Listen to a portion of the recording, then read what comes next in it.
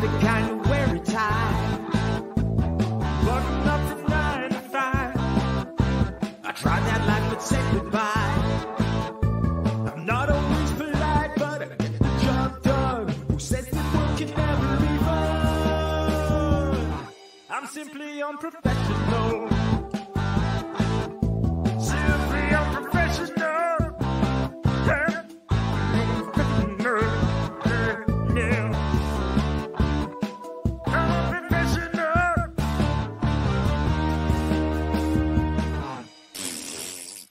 Good evening, everybody. Welcome back to another episode of Simply Unprofessional. I'm your host, Webby. Joining me tonight, we got Rob. Hey everybody, it's Rob. And we got Devin. Hey guys, it's me, Devin. What's up? Alright, fellers. So I kept this one a secret from you. I'm sure Rob has probably seen little things that I've been working on for the past couple days or overheard conversations that I've had. The only thing I know is what Clay said, that it was a list of people that he gave you. Yeah. So I did. I went and I got Clay to help me out with this a little bit, along with several lists online.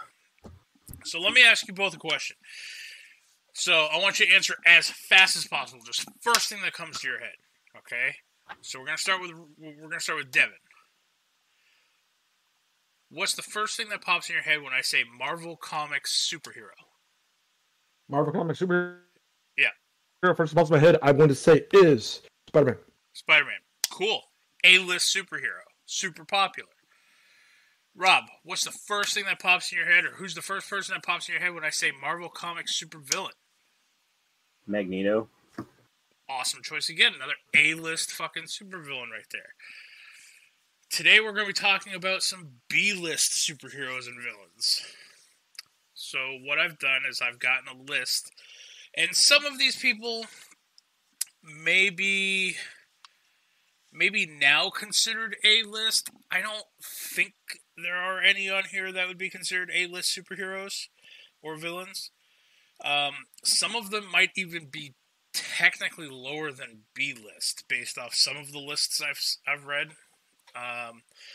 But I wanted to, make mention of certain heroes and villains that are less known or less publicly known, or maybe their powers don't stand up against A-listers. What's that, Devin?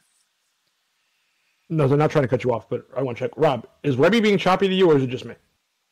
Not choppy. It sounds a little bit far from his mic, but... Oh, let me move my mic. No, closer it's to my not mouth. you. It's not my internet's being weird. I don't know why so. Is that a little bit better as far as sounding far away from my mic? Yeah. I mean, you weren't bad. It was just, you could tell there was a gap. Weird. That's the downside of, that's why I have not been streaming, because that's the downside of being fucking Wi-Fi. Like, I'm not used to having like crappy or spotty internet. Yeah. But yeah, all right.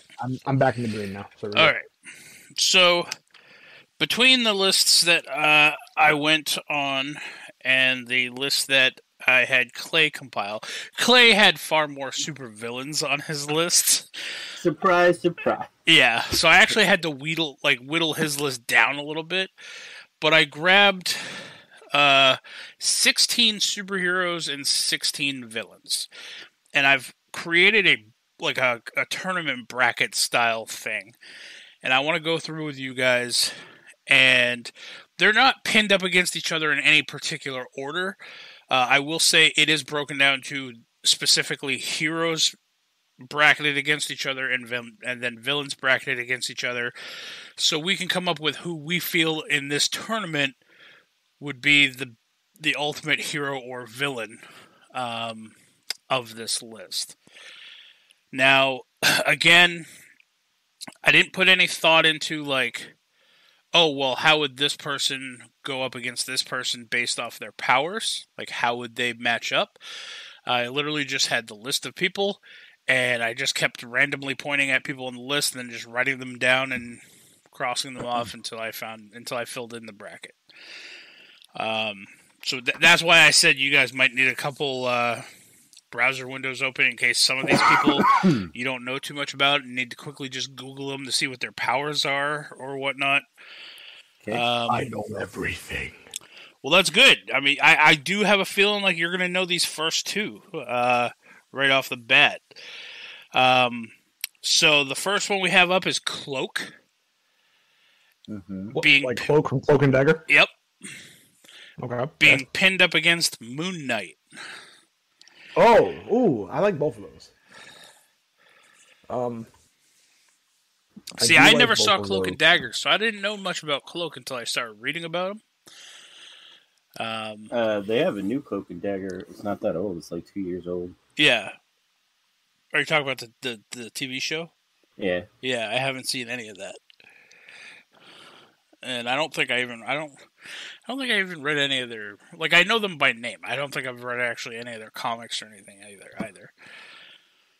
So, we have Cloak and Dagger. I'm not going to be too picky if you ask me, oh, well, which version? Like, is it Earth 616 or fucking, I know Marvel Comics did like, Marvel 2099 or, if there are different renditions of these, I'm not going to be really picky as long as their powers are generally the same.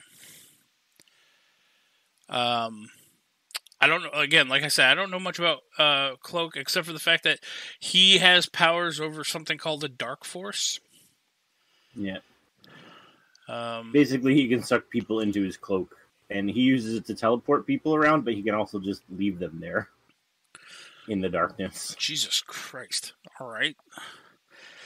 Now, is there any way for them to get back?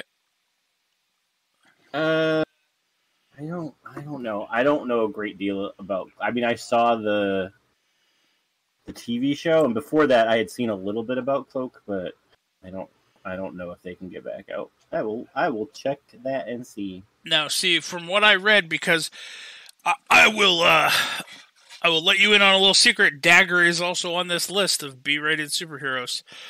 And from my understanding, I had asked Clay yesterday, I was like, should I pin Cloak versus Dagger? Like, because I know they're normally a team. And from what I've read and from what Clay was explaining to me, together they're really powerful because their powers kind of work together. Yeah. Individually, they're obviously not as powerful. But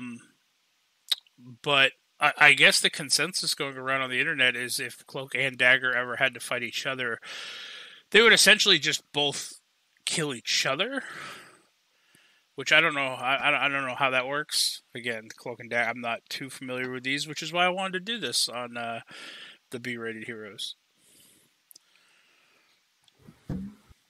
If you can hear it, there's a bunch of thumping upstairs. That's my upstairs neighbors. Loud-ass elephants. So, Devin, do you know anything about Cloak and Dagger? Or Cloak specifically? I mean, I am familiar with Cloak. Like, I know, I'm aware of his powers and whatnot to a degree, but I mean, I'm not like. No, I will say, based off of like the power grid system, like you know how like the old school Marvel Comics cards is very inaccurate. Yeah, no, I mean, I get that off of like the Marvel database ones are very skewed, I'll say. But I will say his highest stat seems to be speed, and I'm guessing that's because of the teleportation aspect of it all. Yeah, it says unprotected victims trapped in Cloak's dark realm are gradually drained of their life force and presumably die unless Cloak releases them. Oh, goody. Also, he has an unending hunger for life force that only Dagger can satisfy, otherwise he has to eat people. Apparently that's why they're a team. So they're a team purely out of necessity. Yeah, and her light protects her and other people when they're in Cloak's darkness from being drained of life. Gotcha. All right. Well, I know Devin I know you like Moon Knight. You like Moon Knight. Now, who do we think would win in a fight? I mean, okay, so like Cloak has like actual powers, but I really feel like Moon Knight just has better showings across the board. I honestly feel like Moon Knight takes it. That's just me. Like, I don't know. Like, it's a weird case, but I really just feel like Moon Knight takes it in this case. Okay. Now, Rob, you were just looking up like Cloak's power there, his little dark force thing. Mm-hmm. Is there like a range on that? Like, do they have to be within, in D&D terms, do they have to be adjacent? Do they have to be within 5 feet? Or can he do it from like a dark alley across town? You know what I mean?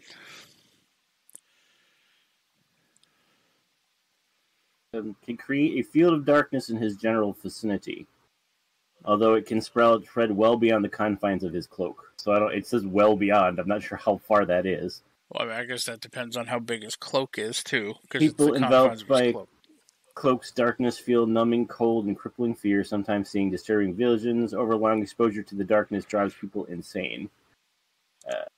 Also, he can teleport using the cloak and teleport others. He can also become intangible like the Vision. Okay. Jeez.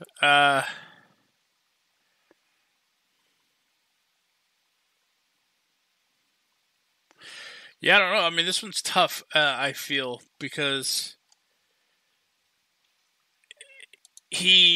I think it's the teleportation that's kind of throwing me off as far as with Cloak and possibly the intangibility thing. My understanding, Moon Knight is more just kind of like a twisted Batman, right? Yeah, Moon Knight is weird. He is the closest thing you would say to like Marvel's Batman. But I actually like overall, if I had to like give it, I like Moon Knight. Hey.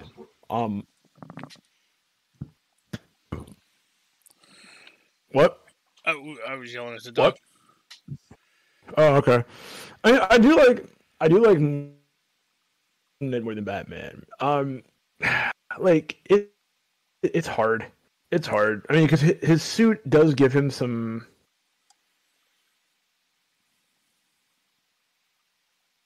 Depending on the suit he's wearing, he at one point he did have a suit that was like near adamantium, or he does have an adamantium in his suit. I don't know. Like I feel like Cloak has powers, but I feel like Moon Knight, even though Cloak has powers, I feel like Moon Knight has just better showings, and I feel like Moon Knight would win. Okay. At that point, I really do. I just feel like Moon Knight could take it. All right. What about you, Rob? Based on what I know of them, I would feel like it would go the other way to me. That Cloak would probably end up winning, just because if he can become intangible like Vision can, like nothing can hurt. Like regular weapons aren't going to do any damage to him, and that's mostly what Moon Knight is. Well, that's also assuming that. Kind of, I would assume that's kind of like Vision 2, where, yeah, okay, so he can phase, so, bullets and weapons and stuff can go and pass through him, but he would also have to know that they're coming, to some sort of degree. And, I mean, I don't know, like,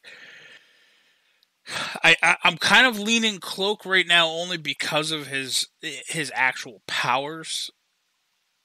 Yeah, we'll see it's the opposite with Cloak though. It says Cloak, Tyrone is usually intangible, although he can solidify himself through an act of will by absorbing enough light to satisfy the form temporarily. So he's always intangible unless he wills it. So, like Vision's the other way around. I think he's usually solid unless he actively becomes intangible. Yeah, it's a weird thing. It's a weird thing, because I honestly feel like it could go either way. But Moon Knight's suit has a flashlight. It says so. It does. I don't know. I just feel like showings-wise, Moon Knight has better. I mean, at the same time, okay, so I know this is like a tournament style type thing, and we're pitting these heroes up against each other. I will say, at the same time, we can't just assume that Cloak is going to be he has to become tangible to fight at some point, and we can't just assume he's going to stay intangible and just suck everybody into his cloak, because then it's just very one-sided. And I feel, especially in the comics, you know, obviously, yes, first off, these people wouldn't be fighting in the comics or whatever, but if they were, I don't feel like that's just how the writers would do it either. So you have to take into account, I guess, some sort of combat expertise. Like, if Cloak has any other thing up his sleeve other than just opening up his cloak and sucking people into the darkness like a Hoover vacuum.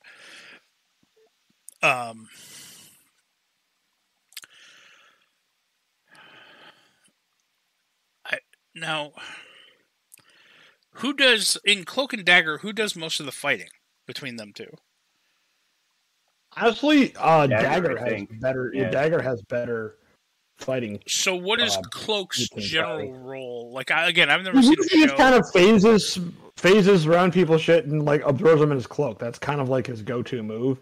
And then he does have like Dark Force channeling where you can like do like powers and shit and like throw like, I think like Dark Force beams and shit. But he's never really done anything like, I'm not like 100% like impressed with his feats. I gotta like rebrush up on his feats, but like none of his feats really like, they're not like super impressive.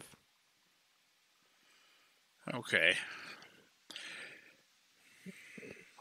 Man, like I'm trying to like think like how many, like all his best feats are like with Cloak. Like that's the thing. Like by himself. Dagger. Yeah, with Dagger. Sorry.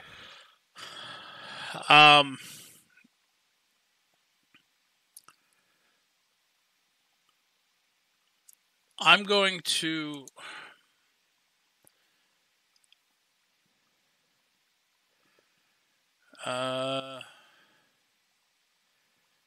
Let me see real quick.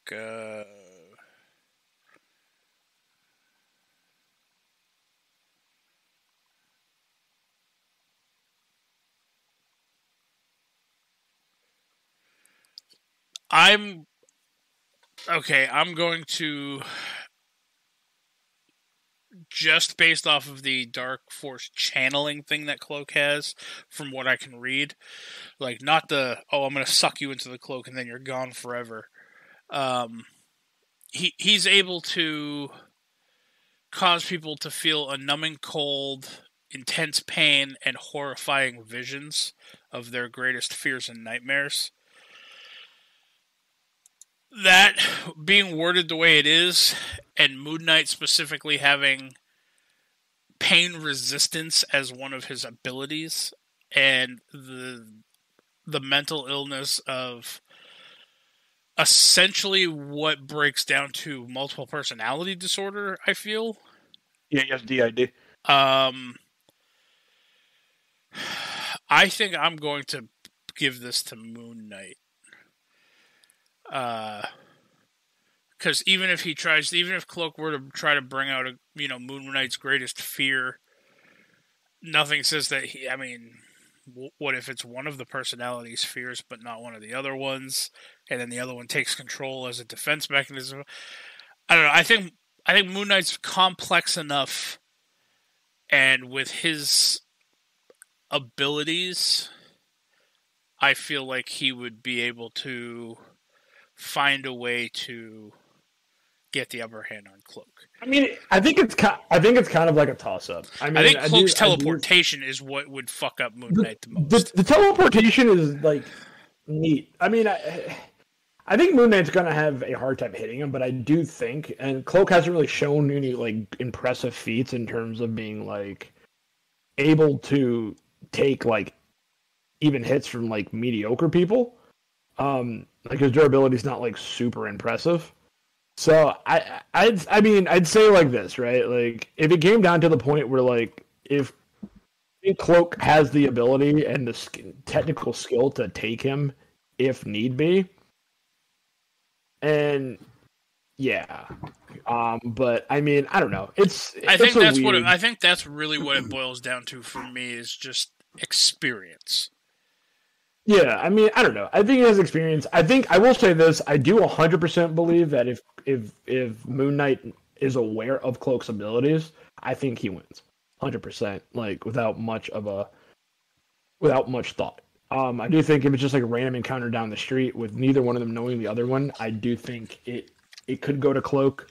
But I honestly, from a fighting perspective, Tandy has always been the better of the two. Well, Dagger in this case. I do envision this as essentially these characters are being tossed into an arena. Just like and they know that they're going to be fighting each other. Like randomly tossed into an arena, no experience. I do think that Cloak can take it. I don't know. It's like a weird time. I do think Cloak could take it, but I do also feel like if it gets to that point, then yeah, I mean, I think he definitely can take it just by getting absorbed. Just by absorbing people and they just slowly dying. It's hard. I don't know. It's a weird fight. Just because of his specific way he does fight is he usually just stays intangible and absorbs people into his realm, and that's kind of all he does, and that's kind of it. But I don't know. It's hard to call that one, in my opinion. All right. Well, your final vote. My final vote, I mean, if I had to, like, go just random encounter, I'll give it to Cloak, even though I don't like it, and even though I don't necessarily 100% agree with it, but I'll go with Cloak. Well, just because it's, yeah. And Rob, you said yours was Cloak? It was, so I'm going to switch to Moon Knight. Oh, motherfucker. Well, Webby, you already picked Moon Knight, so I'm sticking with mine based off of this, so Moon Knight will progress. So why are you just switching to Moon Knight, Rob? Because you're going opposite of what I'm saying? Because you want to make Webby's life difficult? No, I feel like you just changed because but that you really think it would be Moon Knight. So I'm sticking with yours since you changed to mine. Don't do that. I'm just being I really do feel like it would be Moon Knight, but I mean that doesn't necessarily mean. Yeah, that's what I'm saying. You feel like it would be Moon Knight, so I feel like you just switched to Cloak because I picked Cloak, so I switched to Moon Knight because you changed to Cloak, so it should just be Moon Knight. You both agreed on Moon Knight. It's 2-1. I will say, essentially any tiebreakers, I will be the one who does it. I will take on that responsibility because technically there's only three of us talking, and I'm going to always ask you guys your opinions first. So in the case that you guys do oppose each other and it needs a tiebreaker, I will be that tiebreaker. So for the next matchup, we have Captain Britain versus Union Jack. I did specifically pin those up against each other only for the fact that they're British. What? So they're like the same person. I don't think not. so. I'm pretty sure they're not. I know, if I'm not mistaken, one of them is Psylocke's brother. Yeah, that's Captain Britain, but he doesn't. Yeah. And I don't think Union Jack has much in the way of powers, does he?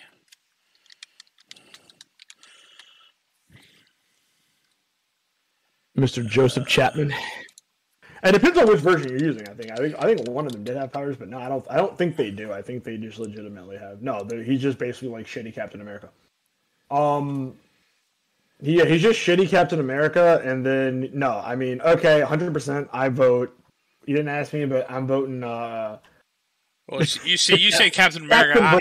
I was essentially gonna say he's like the British Punisher. No, I mean, but like he's like shitty. He is like, if I'm not mistaken, he is Britain's version of Captain America. But like not, but like, or like, yeah, you could say like Punisher, or like their version of Taskmaster, like supposed to be like, yeah. Anyway, he's not great. He fought alongside with Captain Britain because I'm not mistaken. They were on the team, the Knights of the Pendragons, which was a comic book back in the day. Knights of the Pendragon. Yeah, that was a team. It consisted of Albion, Green Knight, Sir Gawain, Grace, Breeze, yeah, Ben Gallagher, who is somebody I just mentioned. Yeah, and Union Jack. All of them there. They're all there. Anyway, my vote is 100% Captain Britain. He actually has powers. And yeah. We just had this conversation though about the last two because one of them had No. This is very different. I think Captain Britain has the experience and powers to beat the shit out of Union Jack. I don't see Union Jack taking any of this at any point in time. I really don't. I don't think there's anything Union Jack can do that Captain Britain is not aware of. So abilities. Union Jack is a superb athlete and excellent hand-to-hand combatant, expert marksman, extensive knowledge of various firearms and explosives, knowledge of anti-terrorist tactics. Then you go Captain Britain. Interdimensional energy conduit. Superhuman strength, up to 90 tons. Stamina, physically for 24 hours before fatigue toxins. Durability. While wearing his costume, his body is surrounded by an invisible force field, which renders him highly resistant to the field on the same powerful energy blast, great impact forces such as bazooka shells, or being repeatedly struck by significantly strong opponents. Temperature extremes and fall from great heights without being injured. However, repeated impact from such sufficiently powerful forces or weaponry will weaken and eventually penetrate the field. The field's density, however, is specifically designed to allow oxygen and light to pass through. This force field is now sustained by his own confidence. Agility, he has basically peak human or superhuman level of agility. Reflex is kind of the same thing. Sense is kind of the same, and he can fly. Wait, so the durability thing, the force field around him, you said that's sustained by his own confidence? Yeah, it's kind of so like Gladiator. So you just have to break down his confidence and no, it becomes exactly vulnerable? Like Gladiator. It's exactly like Gladiator. Gladiator, which was used to be Marvel's version of Superman, he's like super powerful, but his powers are his strength, his powers and strength wax and wanes with his confidence level. Wow. All right. So the least. So you just gotta get him to second guess himself constantly. Yeah, basically, and that actually is what happened. Like at one point, and he did lose a fight like that. But yeah. All right, so let's start with Rob on this one. Essentially, you have lowbrow Marvel Superman. Basically, yeah. Versus lowbrow, less Marvel Punisher. Yeah. Yeah. I mean, I was going to pick Captain Britain anyway because he gets his powers from Merlin, but does he really? Yeah. Shit, I know nothing about. Yeah. I know nothing about some of these heroes. It's weird. Like I know them all by name. At one point, were like mutants, and then they got like not mutant powers, and they got yeah, it was weird because like Psylocke's a mutant, but then their mutant genes are obviously in the family, so it's like yeah, but he got his powers from. It's all weird. All right, it's all weird. Yeah, but that one I don't see. I don't think Union Jack can really do anything to hurt Captain Britain on that one. Like, I really don't think he can do anything. All right, so I wholeheartedly agree, but I think it's a bit hypocritical. That's all I'm saying. No, Rob, you say that, but like, at the end of the day, I gave Cloak the win. All right, so it's pretty unanimous between you two that Captain Britain's going to win that fight. Mm-hmm. Yep. Okay. Even though just to satiate Rob for like 2 seconds here. Even though I did say these are mostly bullshit. Give me a second here. Because this is going to take a second to load. Moon Knight.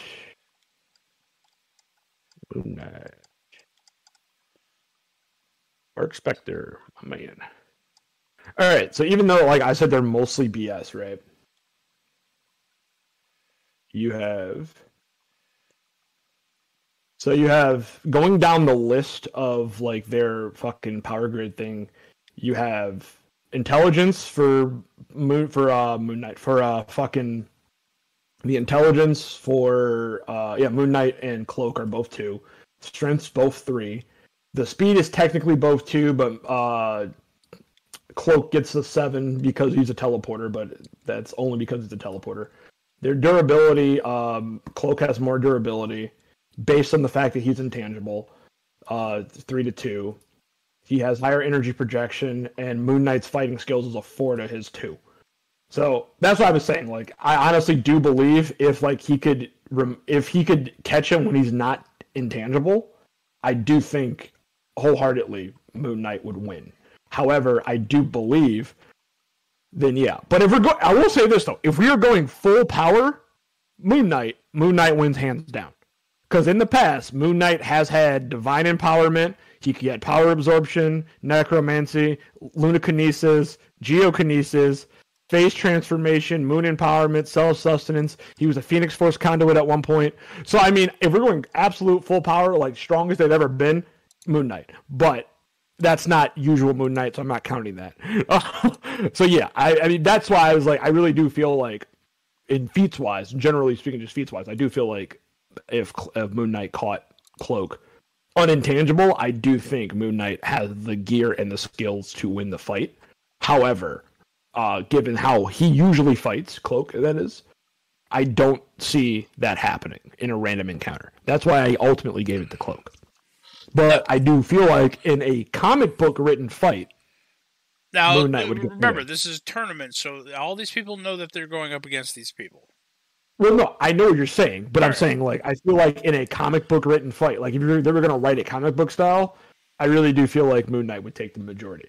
But that's why I was like, Moon Knight. But I do feel like with just, like, in a Coliseum fighting style where, like, it's just to, KO or death or whatever it's going to be, I do feel like Cloak wins just because of how he usually approaches fights, which he usually just stays intangible and just absorbs people into his cloak. That's kind of his go-to. Occasionally he'll throw, like, Dark Force blast at people, but usually he just kind of stays intangible and throws people into his cloak. It's kind of his go-to.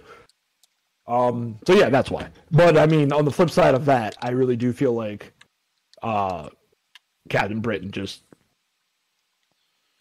destroys Union Jack, because there's really not a lot Union Jack's going to show up with like maybe a rocket launcher, some pistols, and a grenade, and Captain Britain is a walking rocket launcher without trying to be, if not more.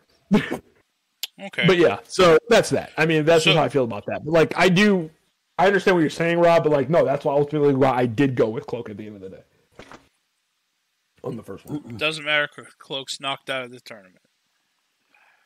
Alright, moving on, we have Wonder Man Wunderbar versus Quasar. Oof. This has actually happened, I believe. I like both of these. I have a fondness for Quasar. I think we've talked about this, Webby. I fucking hate Quasar. I don't know. Why do you hate Quasar? I don't know. It's his stupid blonde hair. He's literally. It's his stupid face. It's just his stupid outfit. He is just Marvel's Green Lantern. I don't know why you hate him so much. I hate him. Why? Because of his stupid face. But same reason I hate Scott Summers. Same reason that I hate fucking Cyclops' his dumb hair. Like, what's like? If you hate him, you need to hate Captain America. Like, they have the same fucking hair in this picture. Like, I'm not gonna lie. Like, if you go back to like old school fucking yeah, That's what I'm talking about. Hold on. If you go back to like old school fucking Quasar back in the day, yeah, I mean every hero, almost damn near every hero, old school fucking hero back in the day. Like, you give me like your favorite fucking hero, I guarantee you I could find him. I could find some fucked up picture of him from like back in old school comics.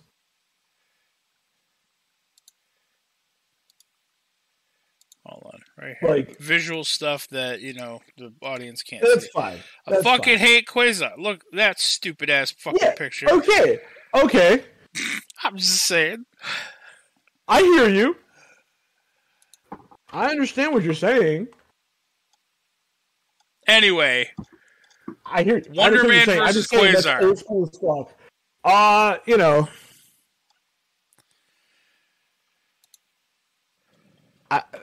think Quasar takes this, but that's just me. I'm refreshing myself real quick on both of them, but I believe Quasar just takes this. They are fairly similar. I'm familiar with both of them. I'm just kind of refreshing myself. I know fucking like Wonder Man has like a bunch of different like he can manipulate energy. He's super fast, super strong. I think Quasar wins this. Like he is one of, even though he's like a tier 2 in terms of power, like he is one of the top. He is like capable of like hanging with all the tops in Marvel. I will say, under the list of weaknesses for Wonder Man, this is something to take into account. Probably, well, for listeners, even though you're already leaning towards Quasar, and I'm not sure where Rob's leaning yet. Under weaknesses for Wonder Man, extreme pacifism. Ever since recovering from his latest breakdown, Simon has refused to resort to violence even when absolutely necessary, making him virtually useless in combat. Yeah. Something that I did not see before. Yeah, but I mean, this is a tournament, so you're assuming they're fighting, whether or not they. I don't know. I don't know enough about either of them. I'm reading about Quasar right now.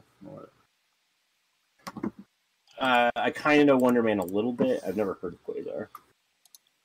Well, I mean, he gets his powers from the quantum bands. The quantum bands are his bracelets. Yeah.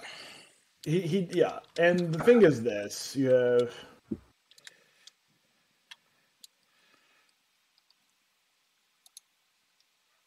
the question 100% boils down to because the quantum bands can absorb energy in like vast amount of energy. Yeah, but so does No, I'm saying, but like, if they can absorb ionic energy, then Wonder Man has literally no chance. I do know for a fact Wonder Man is faster.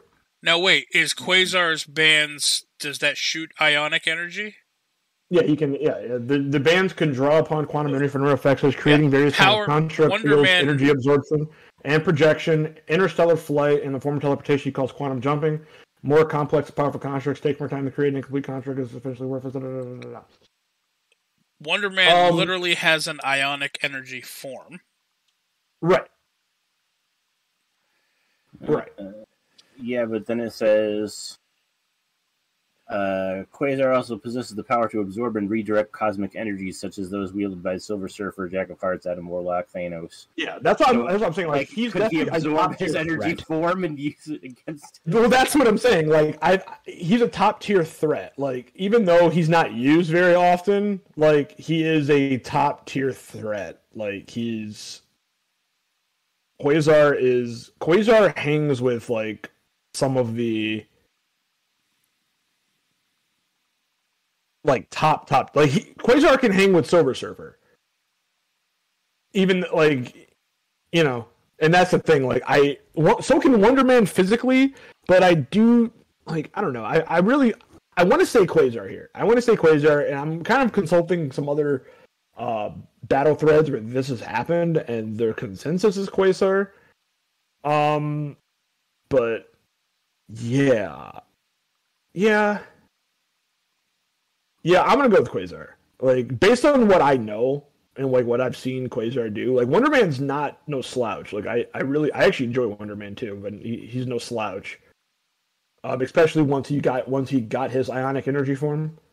I do think speed wise, and just based on previous feats I've seen, I do think Wendell or fucking Quasar has it on feats. Hasn't beat on feet, so I'm going to give it to Quasar.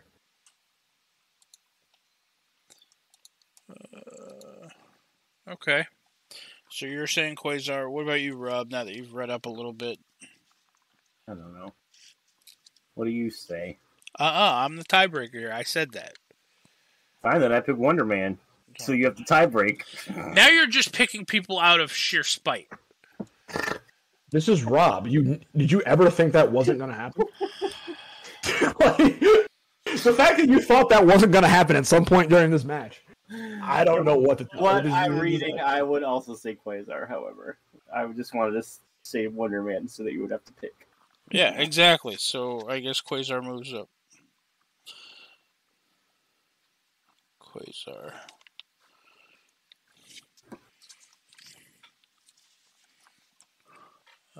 Okay, so I can delete Wonder Man.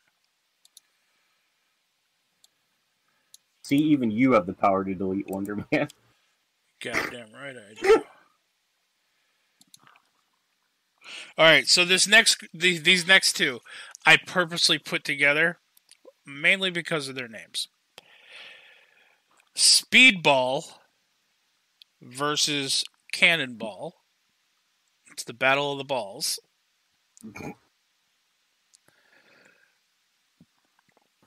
I believe both of them, their weaknesses is self-harm because of their powers.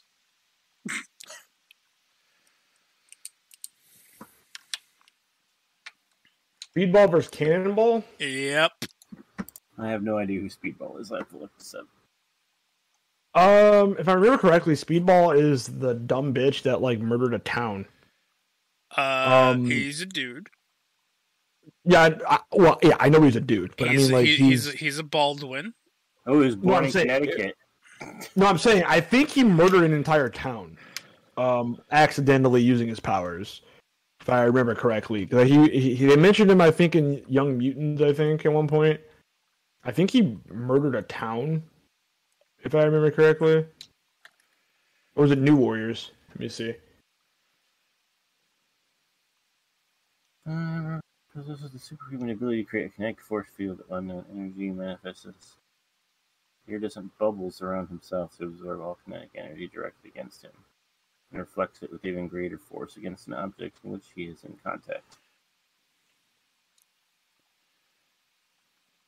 Yeah. The New Warriors. Oh, so he basically like pings around in a room, like crushing and destroying everything. Yeah. No, that was Nitro that did that. Yeah, no, it's Penance. Nitro that did that. I'm trying to think what made him become Penance. The events of Stanford, Baldwin believes his powers is to be burned out. I don't know, whatever Stanford is.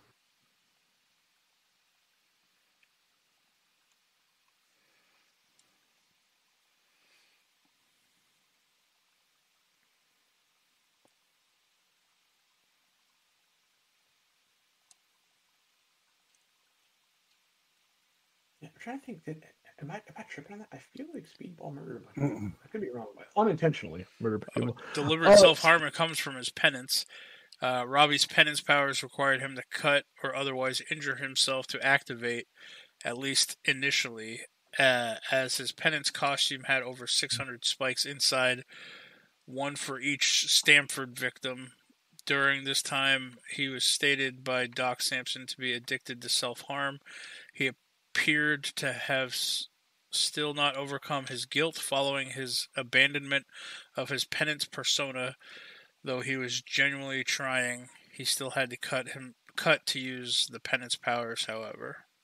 Yeah, well, the thing is with his penance powers is it's hard to judge that in the fight, because I'm not mistaken, those powers they work fundamentally different than his regular powers do. Well, 60 of the spikes in his penance suit are longer than the rest, one for each of the children he killed. 60 children. He did kill children. Okay, I'm not crazy. It was an accident. It was an accident in a fight with him, I think, at Nitro. And he was fighting Nitro, and when he did, something happened, and he caused Nitro to like unleash his powers or some shit, or he didn't like properly clear the town or something, and Nitro basically did an explosive blast, and it killed a bunch of people and like 60 children. I'm not crazy. Like, Nitro killed him, but he was like attached to him. The suit contained spikes representing the 612 people who died in the Stanford explosion. The 60 larger spikes represented the 60 children who burned to death in a schoolyard. Yeah, there you go. I'm not crazy. This character's dark. The shit got dark. I mean, he's dark, and then he's also not at the same time. It's kind of weird. I knew I should have put slapstick in here instead of fucking speedball. Hyperkinetic shot blade is penance.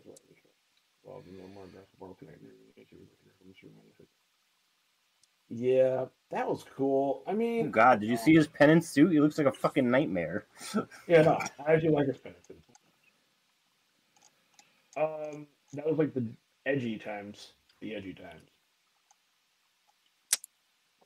So what are you guys thinking as far as him versus Cannonball, whose power is to essentially turn his lower torso into a jet engine and thrust himself places? Man, this is hard. It's difficult because technically with Speedball's powers, they would both like bounce off each other and be sent in different directions, like get super velocity. So I don't know. I mean, I don't really think they could hurt each other.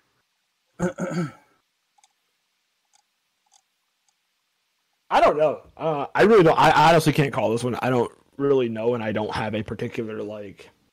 I've never had a particular like fascination for either character. I've never like dove into them to like find out which one would be the one that would win.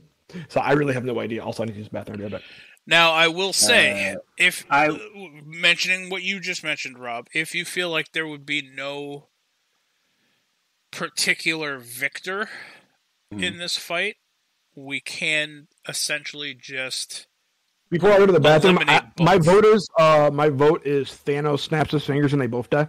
I would say that they would both eliminate each other based off of. I was going to say Thanos. Yeah, but then someone's unopposed for the next round, though. Yeah, that happens in tournaments sometimes.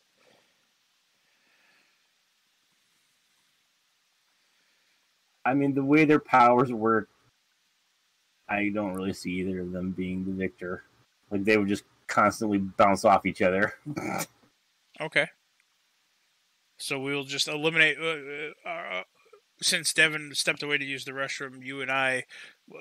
are you in agreement in my determination of just eliminating both of them? I guess. And that gives the previous victor a free pass to move on. Oh, would one of them have been fighting Quasar? Yeah.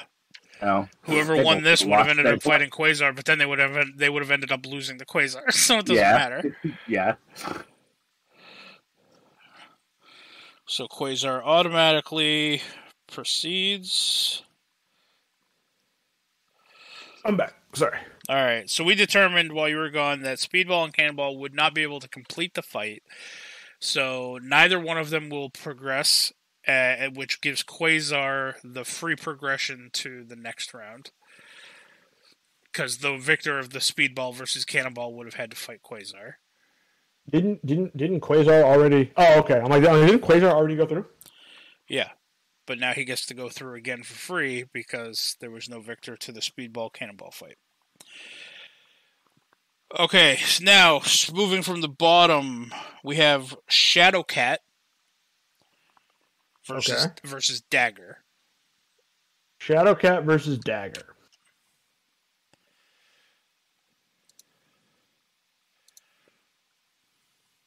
We all know who Shadowcat is, correct? I do. Oh, they, so currently, I found it. So Speedball, the Stanford incident was the beginning of the Civil War storyline, where they were doing a television show for the New Warriors, were like doing the TV show Watch Us Apprehend, like, supervillains. So the supervillains destroyed the town, including all of the New Warriors, except for Baldwin, because his powers kept him from dying, because he just bounces off of everything. So that's what it was. And so that was the triggering of the Registration Act in the Civil War storyline. Wow. Where in the movie it was Scarlet Witch, but...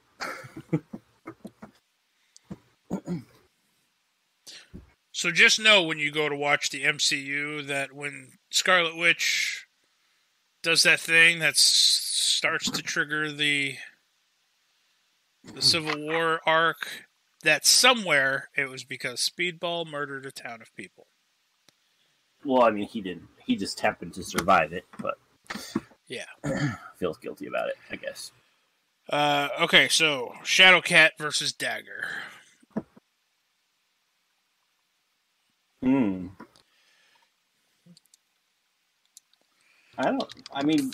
I don't know much about Dagger.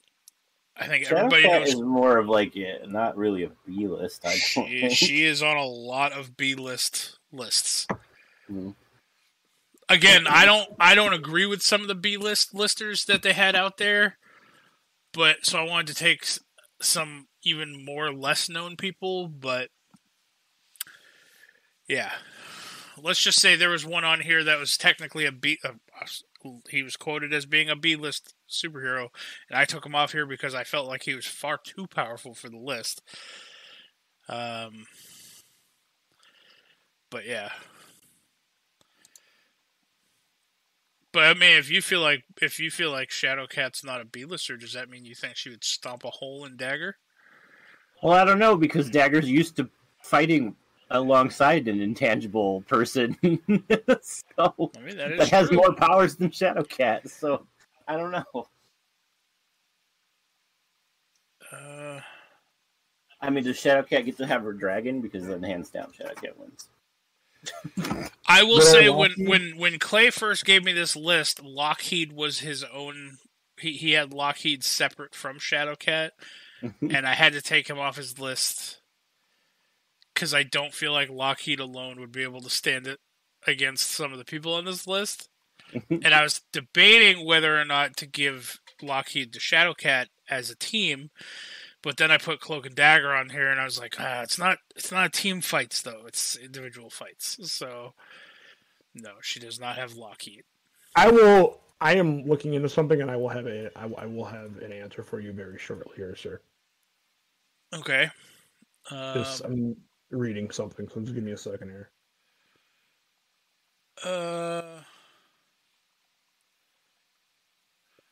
So she would not have the transfer. She would not have the ability to teleport, because that is only when she has Cloak with her. Mm-hmm. She has something called Light Force Generation. As a result to her exposure to experimental drugs, Dagger generates a form of living light, which is actually light force. She produces much more than normal humans do, but it is usually converted into the use of her powers. Overuse of her powers could be fatal. Dagger generates and stores this life force energy automatically. If she goes for more than a week or so without using her powers, she will become fevered and delirious and eventually discharge her energy involuntarily.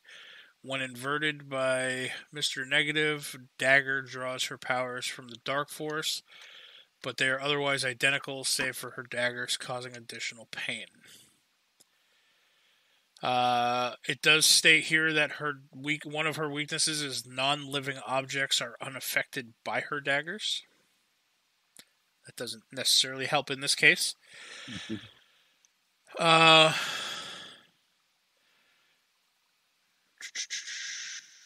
She can remove toxins, drugs, and other malignant substances from other people's systems. So she can help heal people. I do.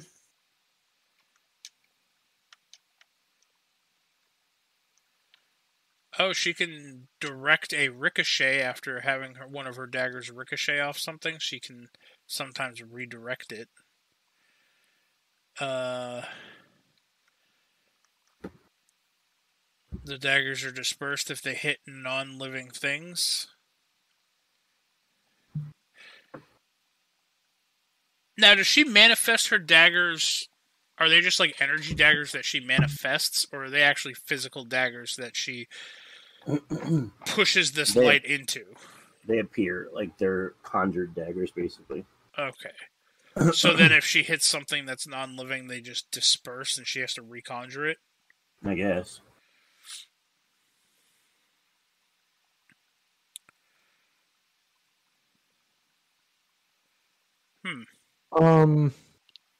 I do think this. I do think hand in hand. This I think in my opinion this boils down to if daggers can hit Kitty while she's intangible. If they can't, I don't think she has a chance here.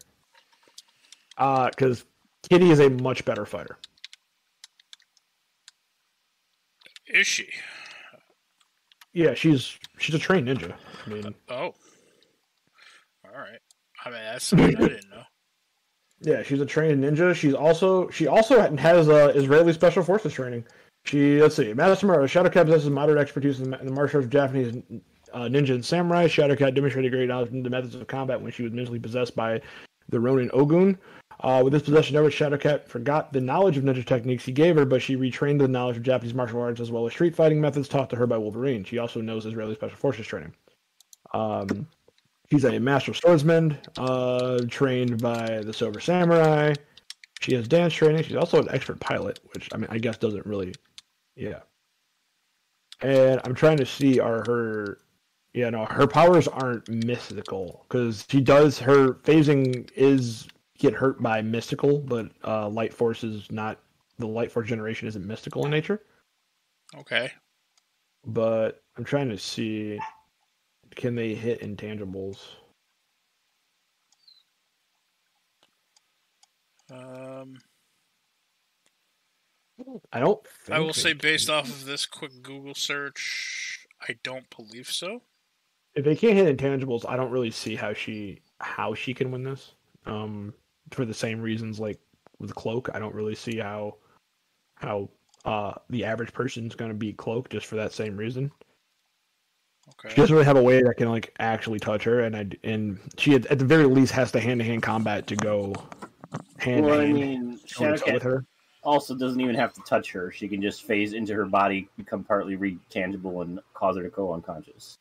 Right, that too. I mean, right, that also is well. But I mean, even if, Yeah, but assuming even, that's even not if she wanted to, like, a whip her go-to ass, every fight, yeah. Right, even if she wanted to just go ahead and like actually like whip her ass, like she could. Like that's what I'm saying. Like I think it falls in like that middle ground there. So it's kind of all right. Well, let's start. Yeah, let's start with those Rob. things. She can cause machines to malfunction or be destroyed as she phases through them, and also induces shock and unconsciousness in living beings. So let's start with Rob. What's your vote? Shadowcat, especially if she had her freaking dragon. She doesn't. I'm sorry. Next time she'll have the damn dragon. Devin, your vote. By the sounds of it, it's probably Shadowcat. Shadowcat for me. Yeah.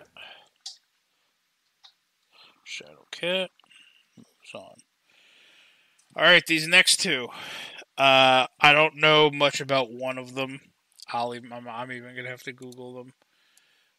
It's Puck versus Nomad. Puck versus Nomad. Yeah, Puck from the infamous Alpha Flight. Oh, well, I know what you're talking about. I got Rob's vote. He says Puck's a Canadian. He loses. I mean, he's probably not wrong. Oh man. Fucking. I know Puck almost from nothing about Nomad. I mean, like. He doesn't, like, really... He was, like, fake Bucky. That was it. I mean, he doesn't really have a lot of stuff going for him. I mean, on paper, even though, yes, Puck's Canadian, I do think Puck actually wins this. Okay. Just off the fact that he has powers. Does Nomad have powers at all? He doesn't, and they both have the same levels of fighting skill. So I will say that. I mean, he did have enhanced strength at one point. But that's about it. Alright, so your vote is for Puck, purely to the fact that Nomad has nothing on his... I mean, Nomad has nothing on his, like, thing that's worth mentioning, and I do think Puck has the potential to be a little better here. Puck does have compressed rubbery physiology, superhuman strength, superhuman speed, superhuman durability and invulnerability, agility, reflexes, stamina, extended longevity, a death-like state. He can put himself into a temporary death-like coma. He is a skilled martial artist, and he is highly intelligent. So, all right. Well, so your vote is for Puck. Rob, what is your vote for? Okay, if you are actually sticking to that, then that means the tiebreaker breaks down to me, and I'm going to have to give it to Puck over Nomad.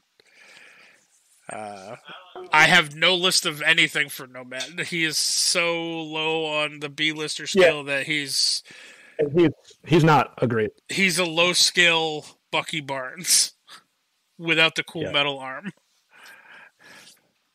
Yeah, I mean that's kind of yeah, I don't really have anything for Puck. I mean, for Nomad, I think Puck. I think wins this one, unfortunately. All right. Even though Puck is Canadian, and that's a big nig, but All right. So Puck moves on. fuck you, boy. Next, we have Megan, Meggan. I don't know if you know who she is. I don't know if it's just pronounced Megan. Is it? Megan? See, even Devin said Megan. No, I mean Megan. However you want to say it. Like, I mean, I'm just saying. Like, okay. Sure. Anyway, Megan versus Longshot. When you said Megan, I thought of Miss Martian, and I was like, that's gonna be a hard person to lose to. Miss Martian is gonna be, yeah, Miss Martian would have that. Yeah, you said Megan, and who else? Longshot. Longshot, Megan, Megan, whoever.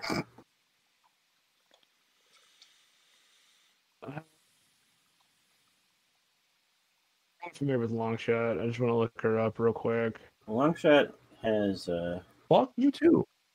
is really lucky or something, I believe, which is sometimes OP. I will say Megan. Longshot comes from the Longshot or Megan comes. Longshot comes from the Mojo verse. That whole verse is fucked up. So let's see. He's genetically augmented by magical means, superhuman speed, agility, but nothing like crazy. He does have a healing factor, which is nice. Superhuman attractiveness. There you go. He has superhuman attractiveness. He does have probability field manipulation. Like Scarlet Witch. I will say the superhuman attractiveness is labeled, and he has, which tends to compel women and some men to fall in love with him upon first sight. Megan is a woman. Just throwing that out there. She's a fairy, though. Because the fae are usually resistant. This is not. I mean, she also has elemental manipulation, and that I think she just has more going for her. I do think she has more going for her than Longshot. Longshot's kind of interesting in the sense that, yeah, he has to throwing knives. He has his probability manipulation. And theoretically, in a perfect world, I do think he can take this just because he has the ability to throw his knives and manipulate the probability to be successful for him. And her durability, I mean, but she's also survived things like regular knife strikes, not gonna fucking kill her. Now keep in mind, because of his probability field manipulation, he has something called reality warp resistance. Where he is shielded from the reality warping powers of others. Yeah, well, I mean, she's not really. She also has reality warp resistance because of her shape changing powers, and she's not really warping reality. She's just an elemental. So she's an element. Yeah, I think she takes. I think she has more going for her. I just think she has more natural more at her disposal that he won't be able to handle, because she has, if she goes to like her elemental form, she has fucking energy, magical energy manipulation. She can like change the environment and shit. I don't know. It also says Longshot has healing abilities. So, yeah, I mean he does have regenerating healing factor, but it's not as good as Wolverine's, if I remember correctly. Longshot's healing factor.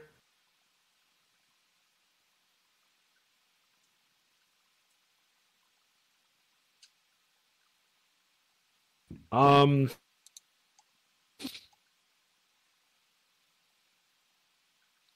mean, it says that his good luck ability is activated by pulling probability of luck away from other people, so he could just make her extremely unlucky and himself lucky. I don't know.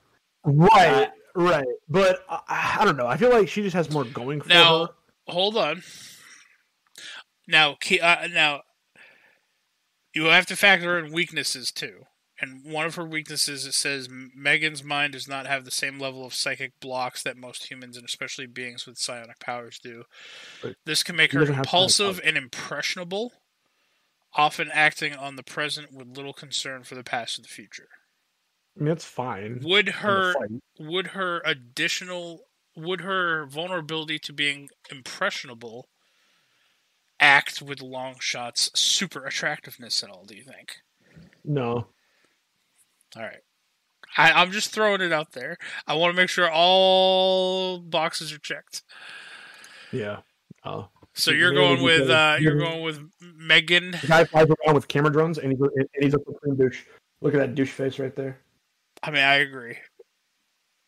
I don't like Longshot either, but I know. I mean, I don't even. He looks like he Longshot, belongs in like. What's that fucking? I don't know, man. What's the Dazzler? Is that the X-Men who's a rock star? There's just looks like he needs to be in a band with her. Yeah, they usually are together. Oh, are Longshot they? and Dazzler. Yeah, Dazzler and Longshot, they are in a band together, I think, or they're in a group together. Maybe. All right. So, Rob, what do you vote for this matchup? I was leaning towards Megan, but I mean, Longshot has superhuman. He has seduced me, and I don't me vote for him. Either way, honestly, I think. All right, so I'm going to vote for Megan with Devin. Anything in relation with like luck-based powers, I hate calling those fights because there's so many what ifs, or like people with precognition, like Midnighter. He's a fucking nightmare to like call fights for.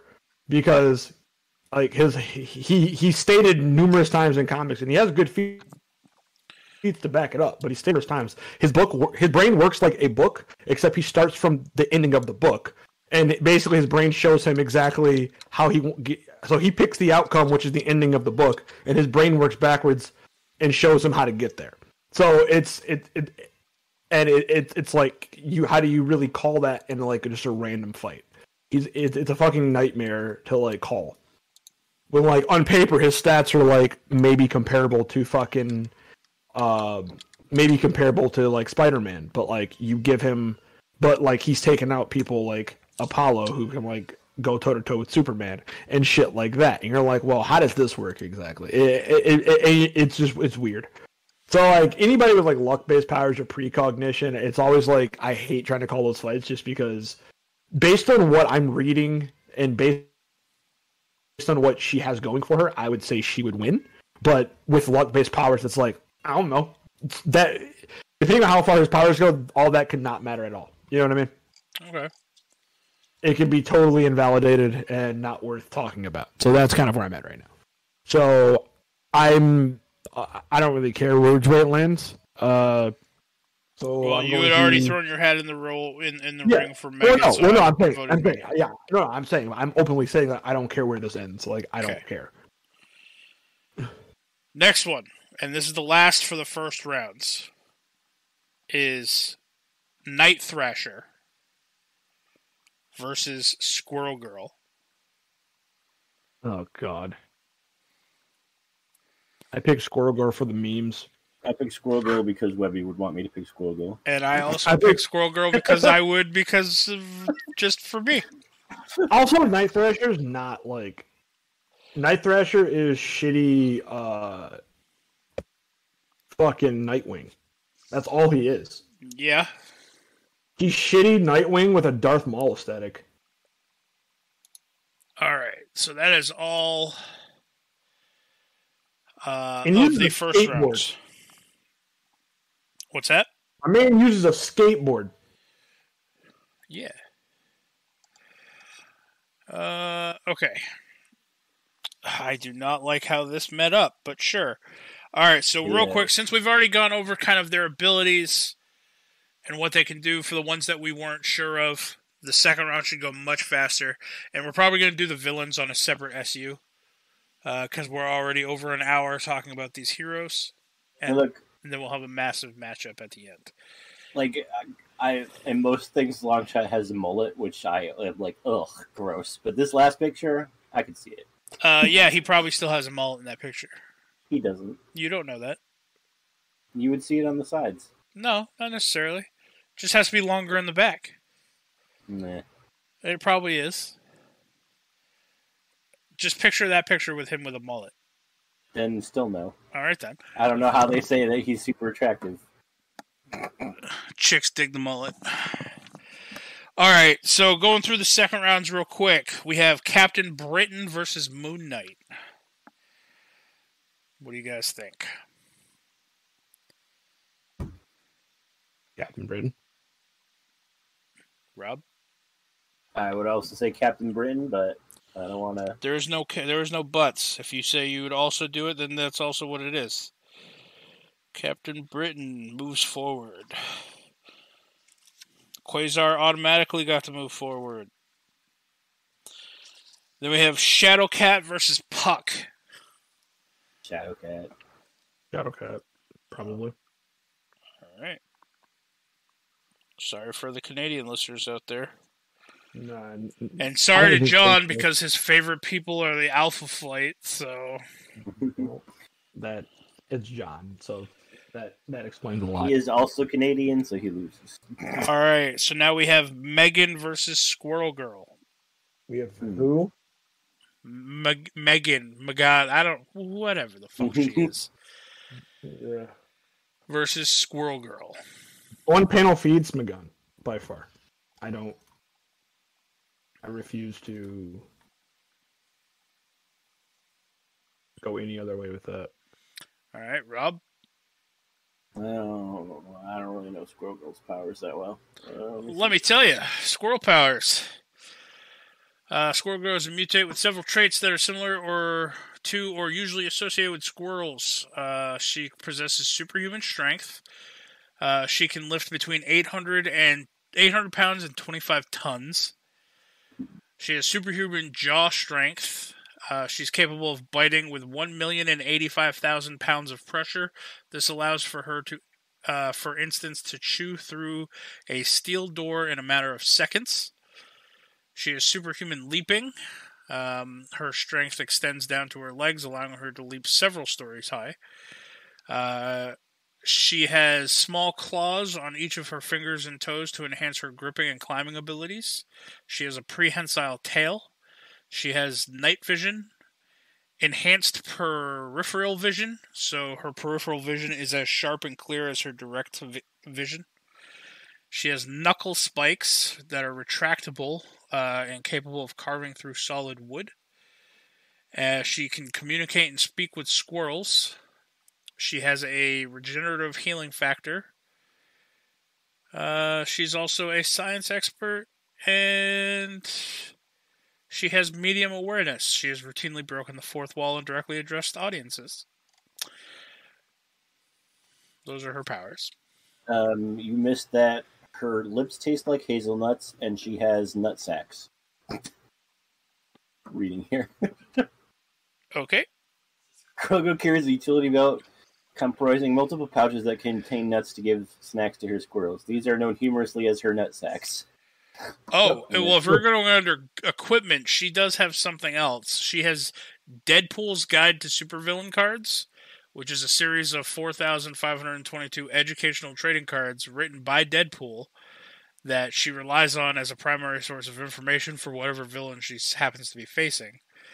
And she has Deadpool's Guide to Supervillain Super Accessories, which is an appendix of Deadpool's Guide to Supervillains, which features different villains' methods of transportation. Well, she also has Iron Man's Versus series battle cards of heroes, too. So she's got heroes from Iron Man and villains from Deadpool. So, yeah. So, what is your vote, Rob? I'd have to go with Nagan as well. Well, I have been outvoted, and my girl has been knocked out of the tournament. That's fine. Love you, Webby, but that's fine. Hey, man, I just asked you one question. Has Magan ever beaten Thanos? Nope. Has Squirrel ever beaten Thanos on panel? Yep. Nope. Yep. Not on panel. I'll find it. No. It just cut away and it cut back and it said, like, oh, she beat him. Yep. See, it's great. All right. We only have 3 more fights left. Let's go with Megan versus Shadowcat. It's funny, they were both in Excalibur together. Megan and Shadowcat? Yeah. So they would know each other's fighting styles. Let's start with Rob this time. I don't know. I mean, it depends on if any of Megan's powers can reach her in her Shadow Cat form. I mean, I would assume any type of blast or projectile of some fashion wouldn't be able to. I'm assuming Kitty could probably just phase through it. I mean, she can phase through electrical devices without being electrocuted. So we know that energy can't hurt her in her phase form.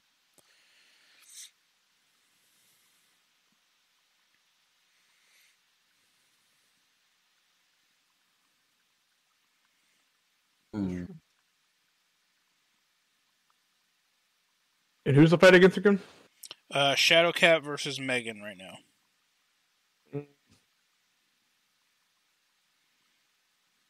I don't know on that one.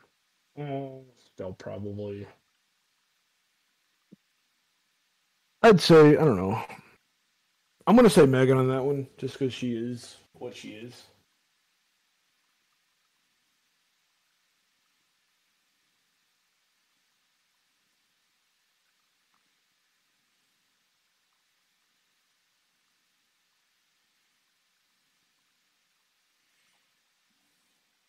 Are you thinking, Rob?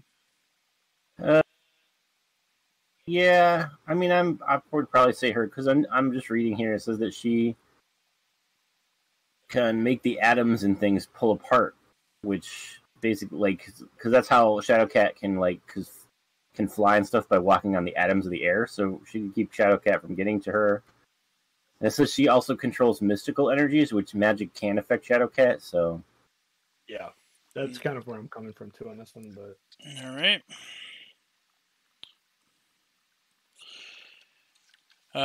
Next fight is Captain Britain versus Quasar. Quasar.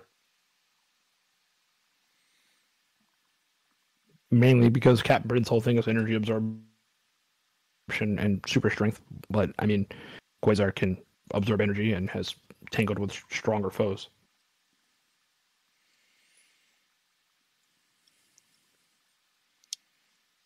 And come out on top. So my vote on that one is Quasar. All right, Rob. I'm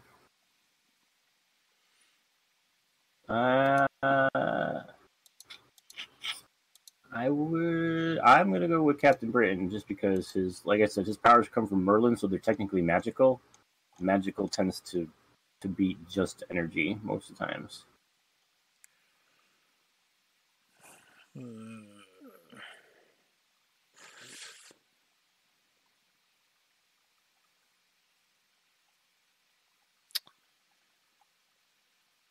Oh, that means I'm the tiebreaker here.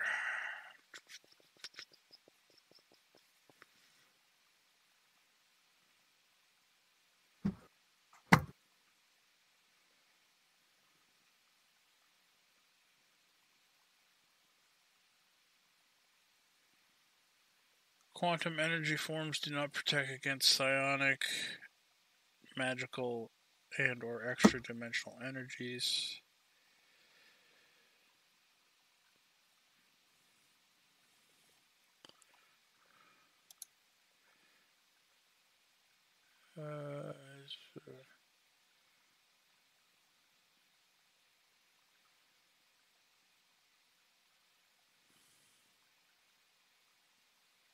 Man, that's a tough one for me.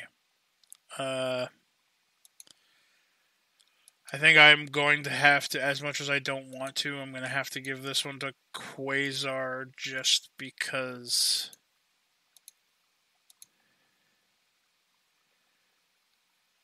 Quasar is faster. And they both would be able to hurt each other because Captain Britain would be able to hurt Quasar because of his essentially his shit's magical. But I feel like Quasar could hurt Captain Britain faster. Let me just double check one thing on Captain Britain for sure, but like I'm still very much leaning towards Quasar.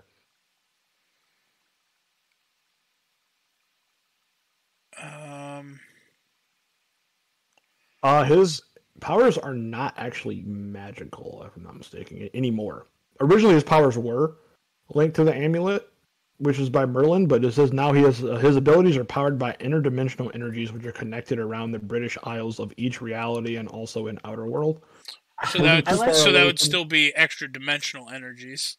Right, but is it extra dimensional or interdimensional magical?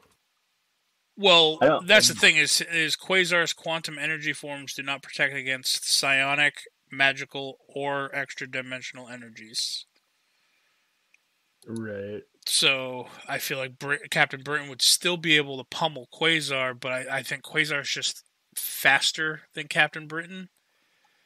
I think he's faster. I think he's tangled with more, and with more quantifiable threats.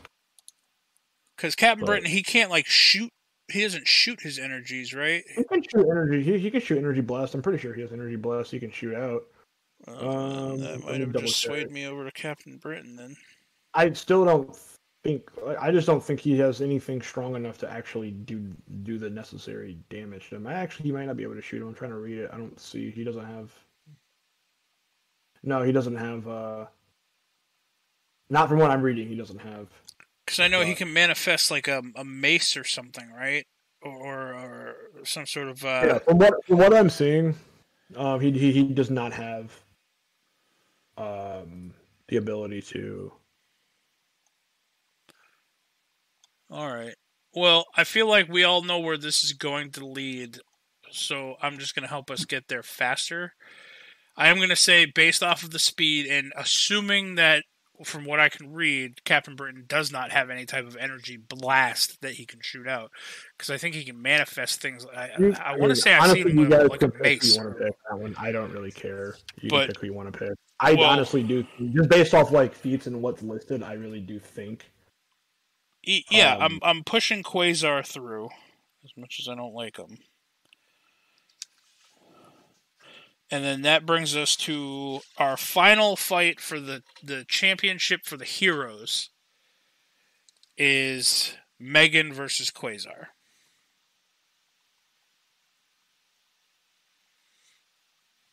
What happened to Cloak? Cloak got eliminated by Moon Knight. The very first. Oh yeah. I forgot. Rob was being difficult. You're being difficult. So, sure. Well, let's get that right out there, gate now. Rob, and only Rob, what is your choice on this last fight? So you can't be I could be difficult. Rob, I will start throwing shit at you. All right, you chose Megan. All right, so now Devin, you can be difficult if you choose to be, but we wanted to at least eliminate that option for Rob. I can change my mind. Nope, you've already locked it in. I'm reading something here. Hold on. I think it's funny that you put almost the entire founding team of Excalibur on in this tournament. Were they? That just shows Megan, that Excalibur is a B-list fucking team. Megan, Captain Britain, Shadowcat, and Nightcrawler were the original the founding members. All right. And Phoenix. Rachel Summers Phoenix. So I'm reading through Comic Vine's version of, because again the Marvel Wiki is a strange place in that it's usually not your best edited version of their characters' powers. Like it's usually just kind of thrown all over the place.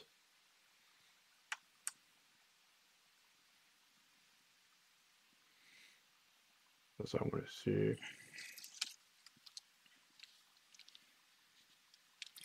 And then I will have one last question once we figure out who we Okay, so like deem this the is winner. what usually this is like what I'm getting at here. Like this is why I always go to comic run because they usually have more in-depth explanations based on like the feats that what happened. So for instance, going back to Quasar, so while he does technically have the limitations on magic, it says the bands cannot absorb or resist it. However, an enchanted physical object will only be as strong as the object itself would be otherwise.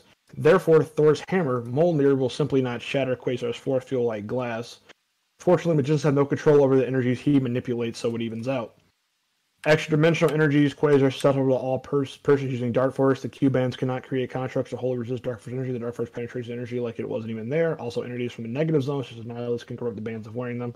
Kinetic energies, physically, that's why Maelstrom or Cold to begin with, but the bearer can resist the kinetically imbued objects, such as a knife or a deck of cards. The bearer of the quantum bands, since that the attack they throw up the shield defend themselves with it. Sonic energy, Sonic blast will cut through any quantum construct like paper mache. Fortunately, most Sonic manipulators with energy of quantum bands, so it evens out. And matter manipulation. But let's go. Wait, he's vulnerable to sonic damage? Or that's psionic, not sonic. Oh, psionic. No, not sonic. Sonic, he can absorb technically. I was like, oh man, we should have thrown Banshee in the mix. I mean, the band are tools for manipulating forms of energy. Or what's her face? Can absorb. Can't remember her name. His daughter there. Yeah. Siren. So basically anything. If they throw anything on the electromagnetic spectrum, it does nothing to him. Teleportation, things like that. But he's also been shown to like fuck with cosmic energies, such as Silver Surfer. Yeah, so I mean, I'm looking at that. And Cat Britain, kind of the same deal. And no, I'm double checked on this. He doesn't have anything where he can like throw abilities because he used to have items that did that, but his most recent set of powers, he doesn't have any items that like project powers. He's just magically strong, right? And he can fly. And then now we're talking about what's her name? Megan versus Quasar. Megan. It's Meggan, right? Yeah. Meggan. Yep. Yep, Megan. Let me go hop on her and see what she's got working with here. Extremely powerful mutant. She's an empath, elemental, and shapeshifter. The combination's powers give Megan a myriad of mystical abilities. She has proven capable of master control over the four basic elements: air, fire, earth, and water.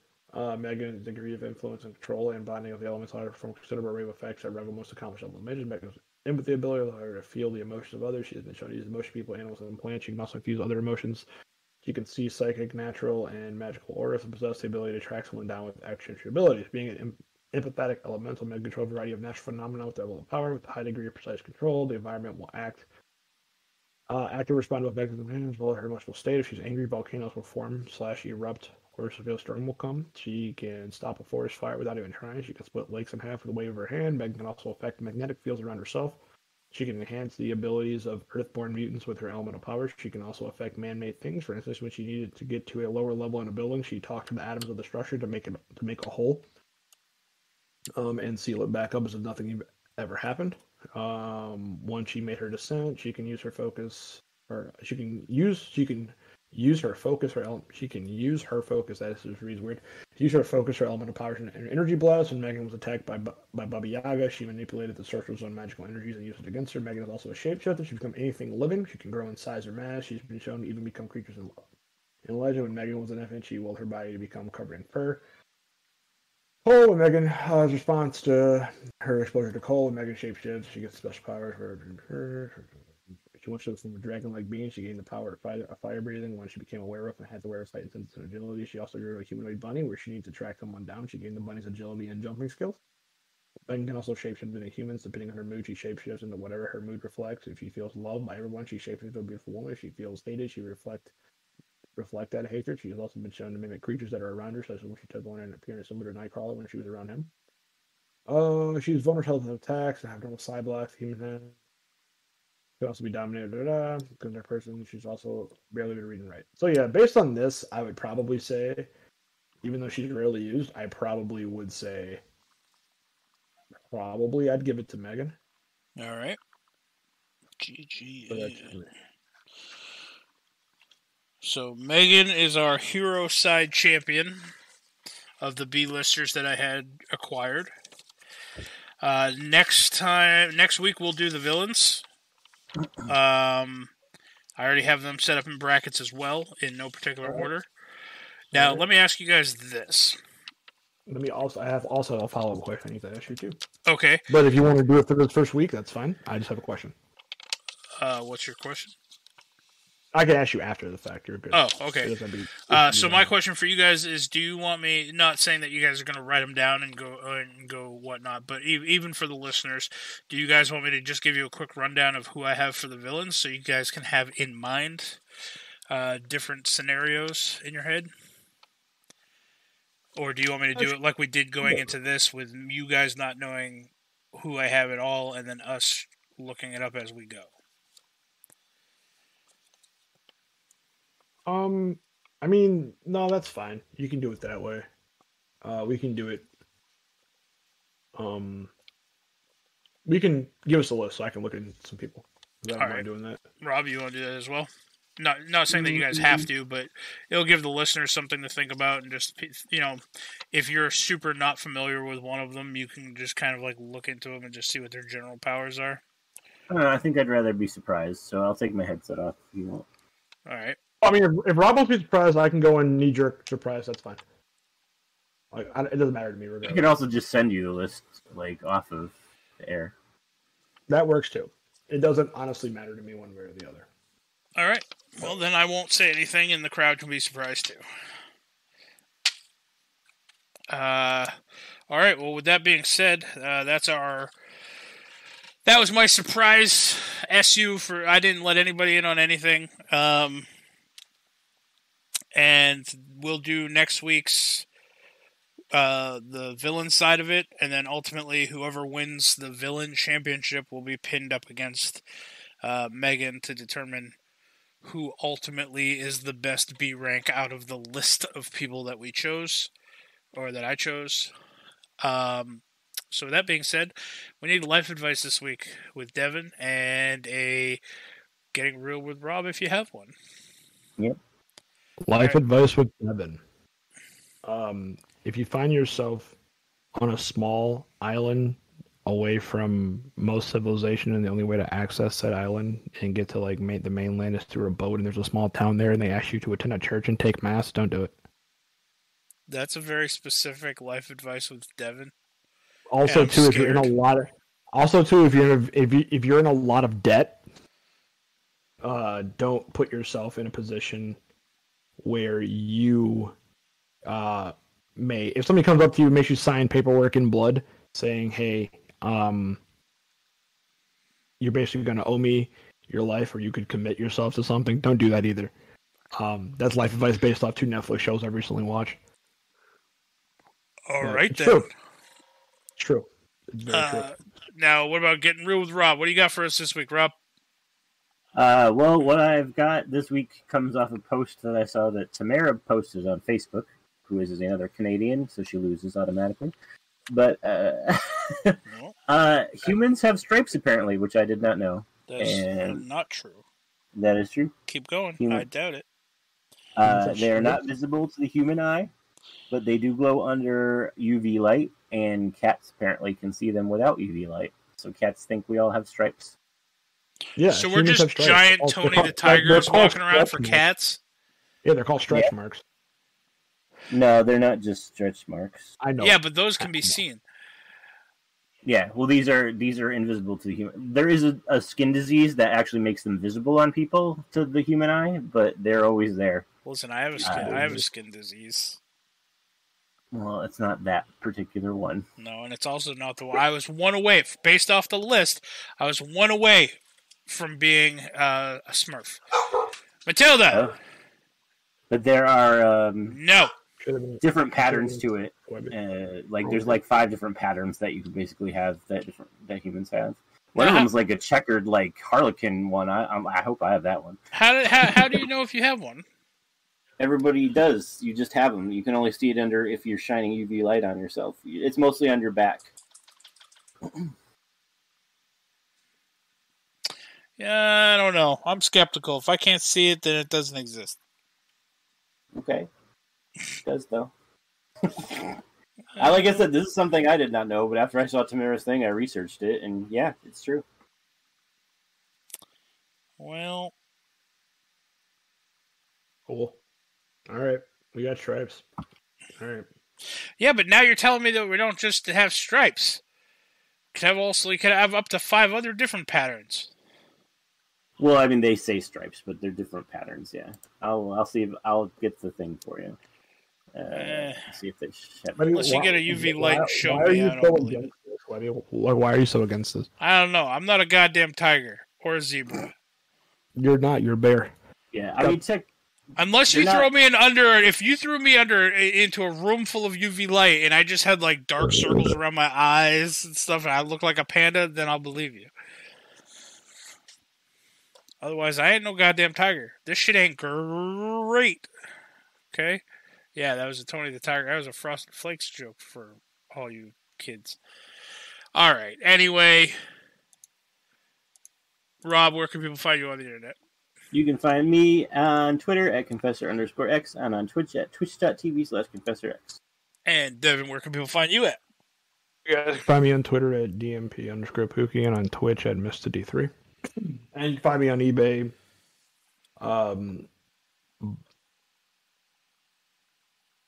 Hanging out with me. Yes, there you go. Because I have something special I'm doing on eBay this week. As always, everybody, you guys can follow me on Twitter at JaxForestWalker, all one word, on Twitch at DMWebby, and on eBay at Selling My Stripes with Devin. We're stripeless now. And with that, everybody, thank you for listening. We hope you enjoyed. We love you, and fuck Booster Gold. Fuck Booster Gold. Do the DC version of these B-listers, Booster Gold will not be on there either. He is not an A-list, he's not a B-list, he's not even a C-list in my book.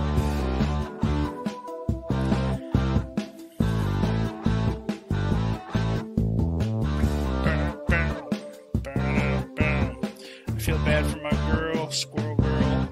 Didn't make it through, but that's what happens when you go against magic-wielding fairies. Yep.